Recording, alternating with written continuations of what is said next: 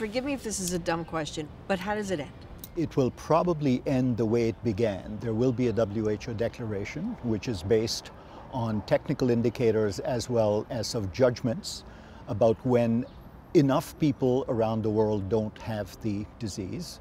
But we are unlikely to stamp out COVID-19 the day the WHO has declared the pandemic over. So the pandemic may be over, but the virus and the illnesses might linger. I go back to smallpox, which despite a globally unprecedented effort to fight, took us a good 20 years to eradicate. When you were talking about smallpox, and you talked about an unprecedented cooperation, what did that look like? What that looked like was the US and the Soviet Union at the height of the Cold War, cooperating on almost every aspect of eradicating the disease.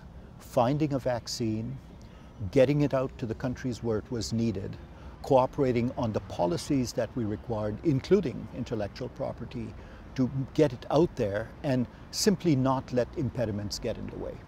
And it still took 20 years. And it still took 20 years. Penicillin, which had been kind of discovered in 1928, its therapeutic uses began becoming apparent at the start of World War II. And penicillin production in the US was massively ramped up through a very innovative cooperative arrangement between companies and the US government, in which IP played very little role. Why? Because this was seen as doing something collectively to fight a common bad, which was the war.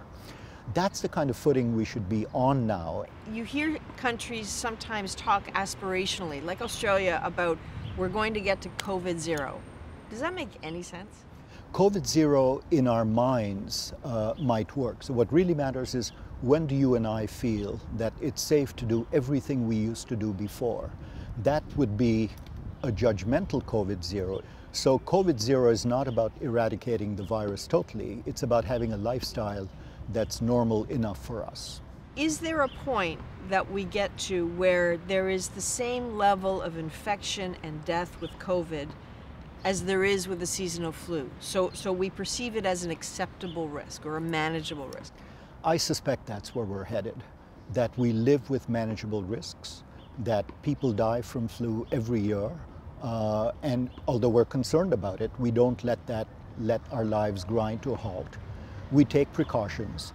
There will almost certainly be booster shots for the virus that we will be taking annually for years to come, and we will learn to live with it. But that's not COVID zero. That's living with a COVID that is at an acceptable level.